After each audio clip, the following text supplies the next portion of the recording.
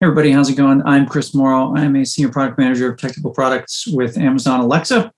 I've been at Amazon for about 4 years, and I have shipped consumer-facing products in both Alexa Entertainment as well as Alexa Shopping, where I currently am running all of Alexa's book-related shopping capabilities, as well as things like if you ask Alexa to read a book, or if you ask Alexa to recommend you a book. Those are all part of the product portfolio that I manage, which is why I'm really excited to be here today to talk about the power of the prototype, which is something that has helped me as I've gone through my career thus far in product management. Let's kick things off. But checking in with our agenda. So introduction, great news is that that's already complete. Next, we're going to move into a little bit of context setting and then jump into 3 different types of prototype techniques that I've used in presenting different types of products across my career. And then we'll end with a couple of takeaways. All right, so some context setting. I learn best through application. And so the focus of my talk is going to be on applications and less on theories. And the output of this is going to give you a couple of ideas to try the next time that you happen to be in this particular phase of product development.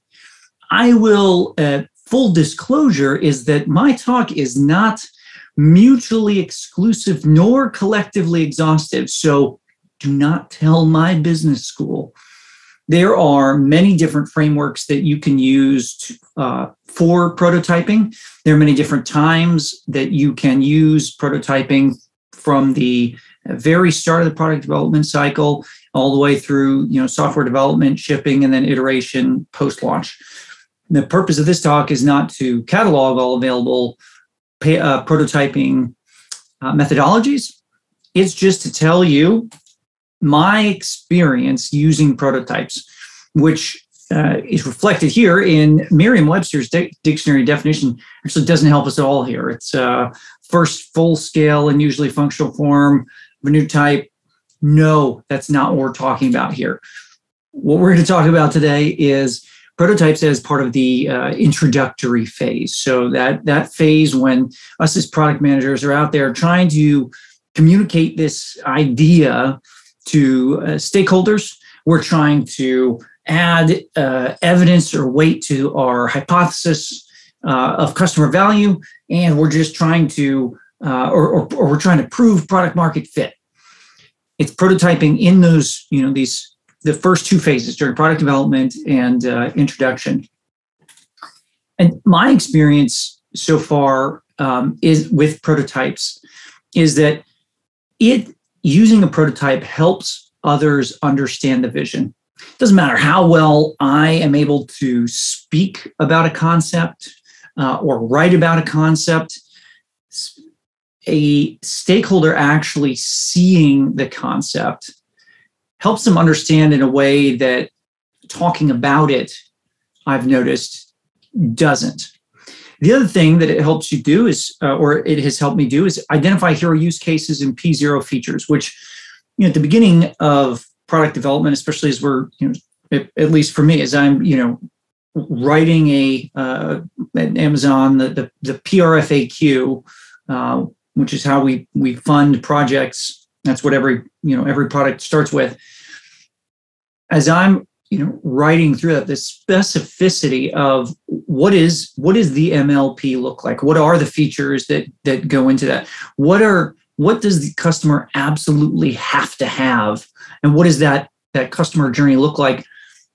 Prototypes are a great way to drive to specificity with some of those very questions.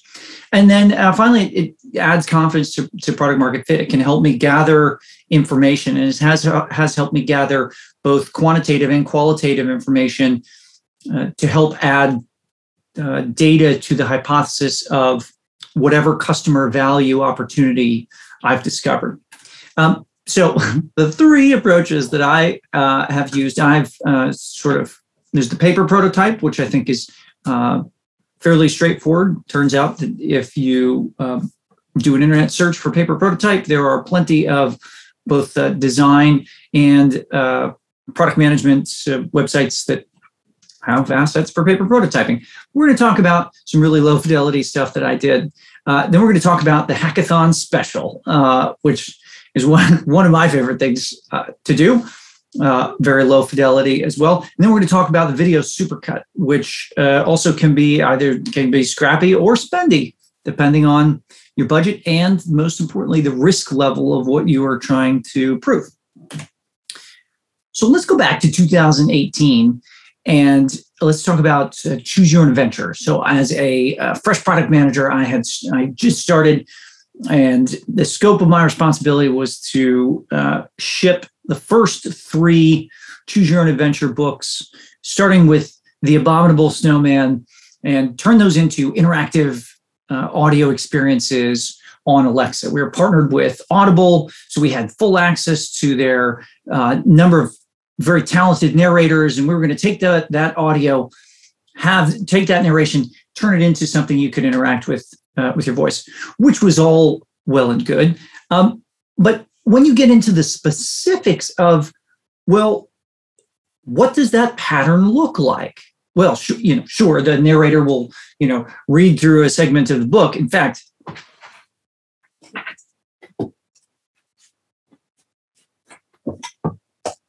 so how do we take this and turn it into something that goes on a device?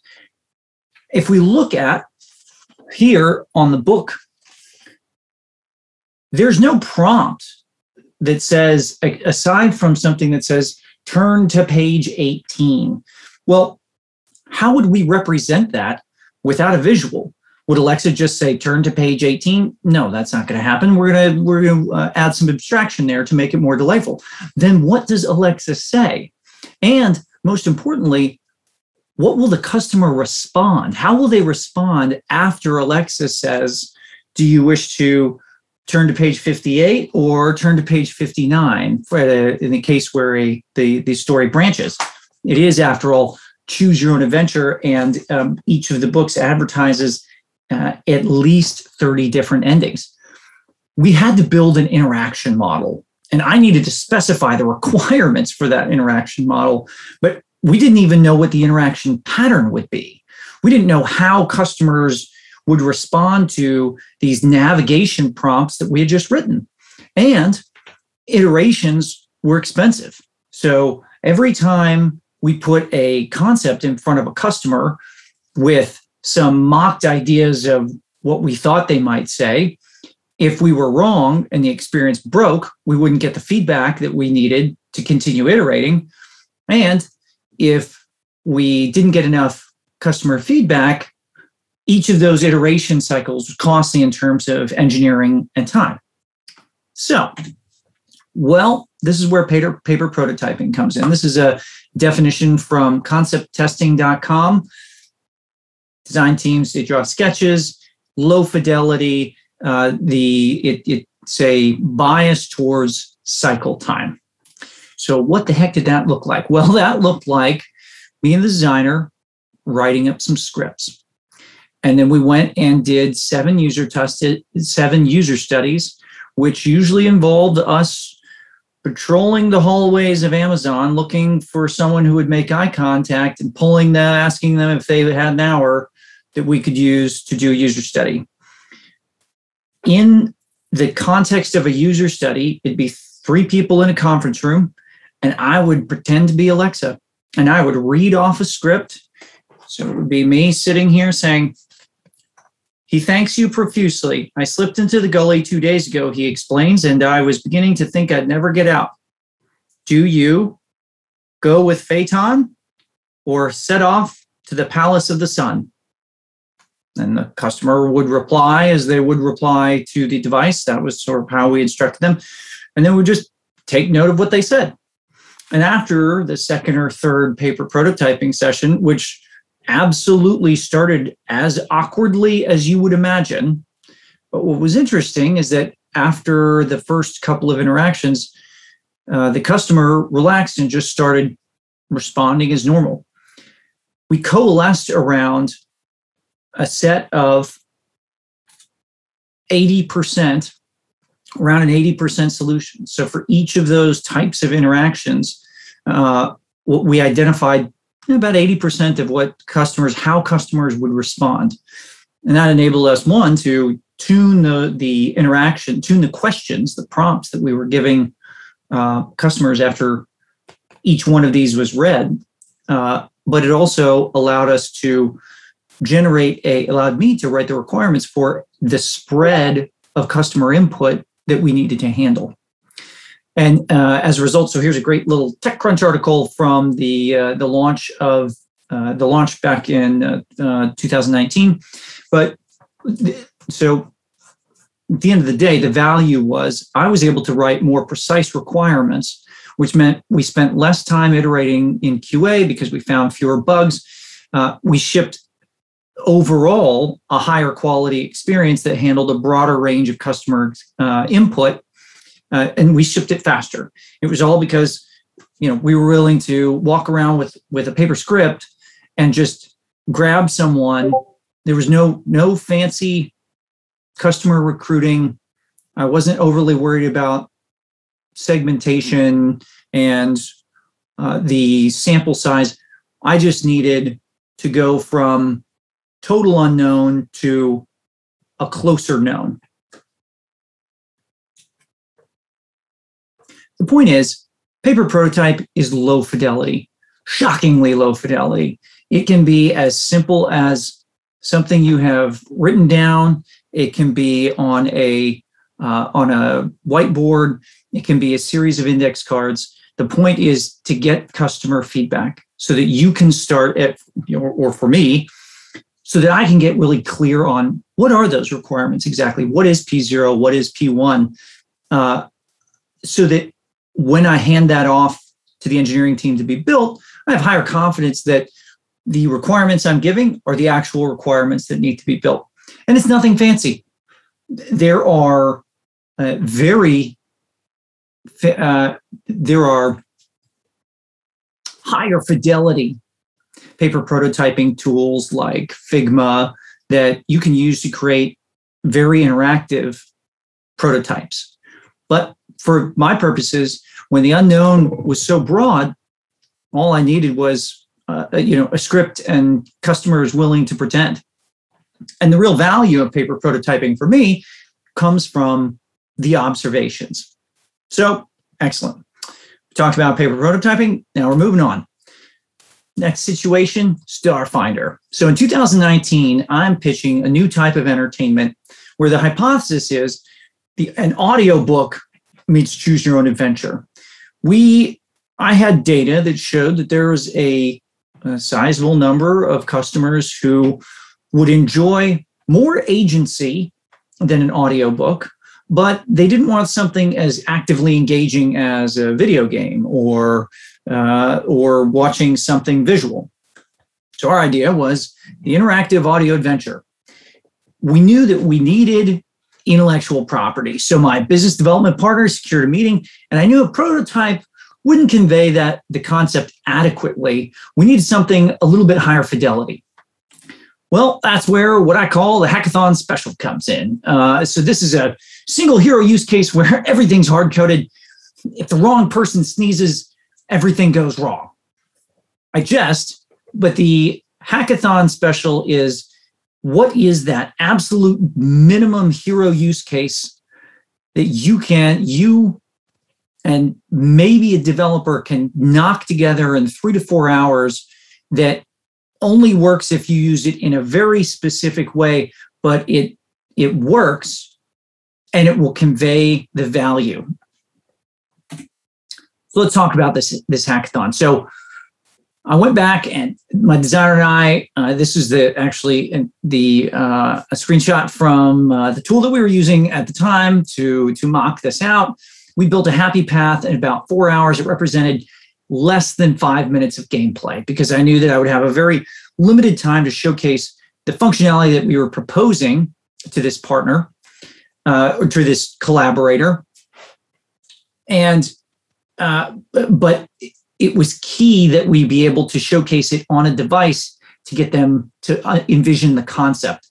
I shamelessly bribed a developer with Shake Shack, both a burger and a chocolate shake, to build in dice rolling, because a fundamental to the IP partner that we were pitching was this idea of, rolling dice as part of a tabletop role-playing game experience. So we had to have dice because that was an essential part of the experience.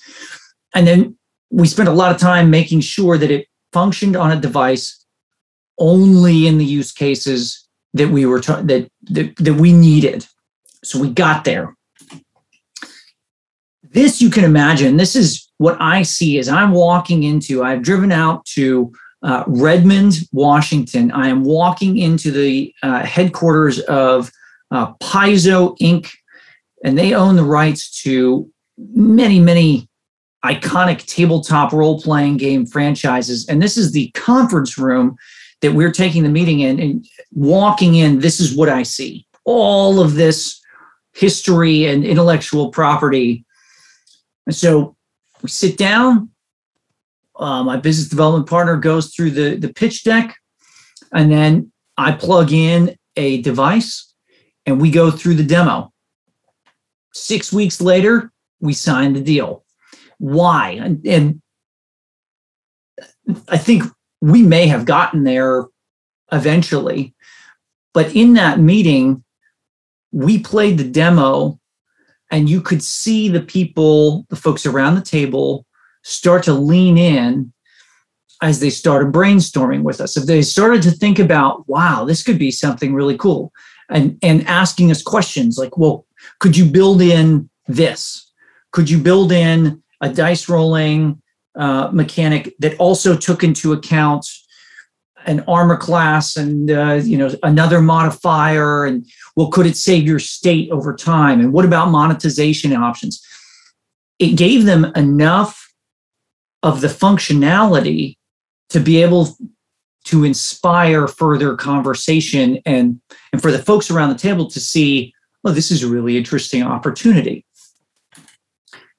This was the result. So this was a article in Variety, because obviously we needed a voice cast, a stellar voice cast. So we recruited 12 exceptional narrators from Audible, as well as Nathan Fillion. And we ended up shipping 7 interactive audio experiences, and ended up proving the hypothesis that there were indeed a number of a business material from a business perspective, number of customers who are willing to pay a premium for this type of interactive adventure.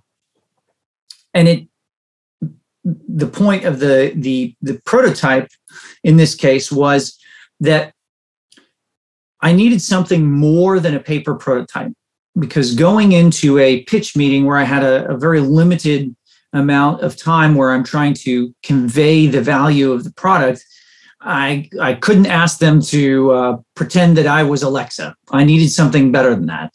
But the key was that it was focused on the happy path.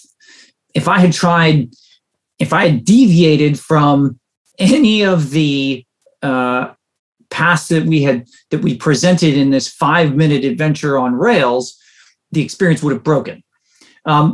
But it communicated just enough of the concept to where everyone in the room could see the potential value, which then led to additional conversations. Now, this was not sufficient to ship that project. There was significant work that went into establishing the business opportunity, negotiations, establishing a schedule in the actual execution. But in the ideation phase, where what was important was my ability to convey both the business opportunity, but also what could this be, and what could it unlock? And that was what this hackathon special did. And I've used this multiple times across different scenarios.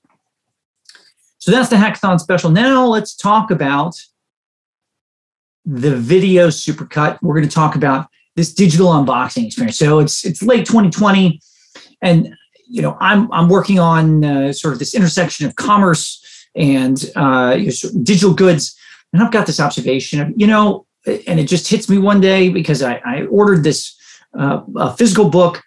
I was looking forward to it, and then I got the box, and I opened it up, and I was like, man, I was really looking forward to that, and realized there's no synonymous experience for that in when it comes to digital goods. And in fact, when I order a number of digital things, it would be kind of cool if there was some type of experience that was synonymous to the excitement that I get when I open up a physical box because I've ordered something that I'm looking forward to.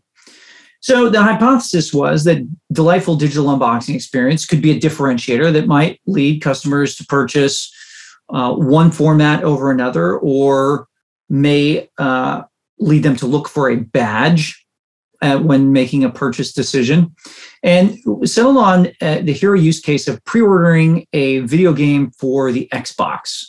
And in this particular case, the reason for selecting Xbox is because Xbox has an existing Alexa skill, and there are people who use Alexa to control their Xbox, so that we had some existing tailwinds with that specific use case. That was our hero use case, our beachhead. Now, what I needed to do is kick off a discussion with Microsoft. And in this case, that brought me to the video supercut. So in this case, prototype doesn't have to work. The primary tools, it's a cell phone, trim tool, and then whatever I need to sort of show what that functionality would look like. So in this case, a monster load of Alexa devices, one with googly eyes. I'm still not sure why that is, but that's what happens when you have children and working from home.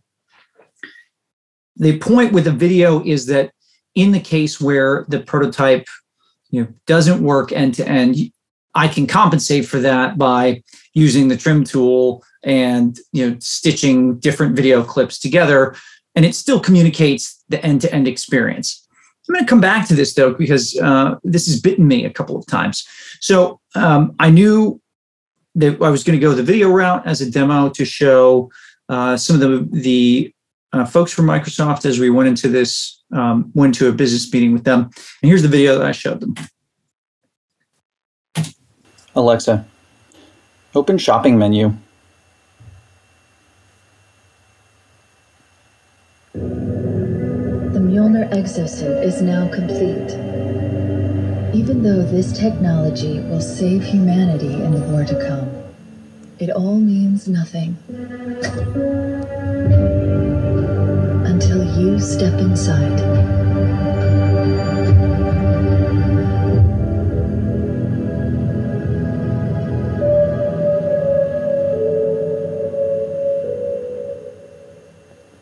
Halo Infinite will release on October 21st, 2021, and is available for pre-order. Because you've used the Xbox skill, I see you have an Xbox Series 10. The standard edition for the Xbox Series S is $59.99 and will be delivered digitally to your console on release day. Would you like to pre-order it? Yes. Fantastic. You have pre-ordered the standard edition of Halo Infinite for the Xbox Series S. It will be digitally delivered to your console on release day. I can send a notification to your devices and mobile phone when Halo Infinite is ready to play. Would you like that? Yeah. There was a problem with the requested skills response. So a couple of things to point out in here. So one is that obviously it does not work end to end. In fact, we saw the ridiculous latency at the very beginning. We saw it referred to something called the Xbox Series 10, which has never been released to the best of my knowledge. That is because with Alexa's semantic understanding, it interprets an X after a regular word as the Roman numeral for 10. So instead I needed to, there was a way I could have corrected that, but I didn't have time to do that. So it says Xbox Series 10.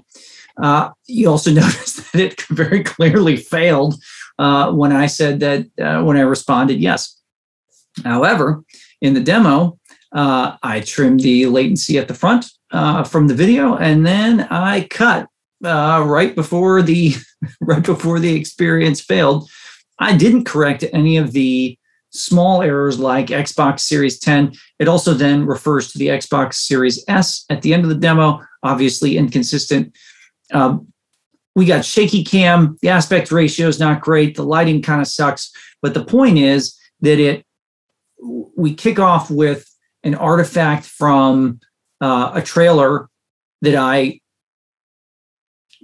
borrowed for the sake of the, borrowed from video, extracted the audio for the purposes of creating the demo, and then it leverages some an evocative background that's close enough, shows some interest, and then it's good enough to show what it might be and covers a couple of key elements of value that we thought were really important to convey. So what was the result here? Well, prototype, it wasn't perfect as we just talked about, but it did show sort of what could be and sort of where we were thinking. When we met with the partner teams, this was enough to jumpstart the conversation and to move along towards an initial agreement. But guess what? The product ended up defunded after we secured the initial agreement. About 2 months later, product was defunded, team pivoted. Key here is you can do all these things, get the right alignment, and you still won't win them all. So what's the point kind of overall is we've talked about 3 techniques: the paper prototype, the hackathon special, the video supercut. This is an excellent example of, this was recently last summer, a hackathon special that I put together. I believe it was 1 day of effort.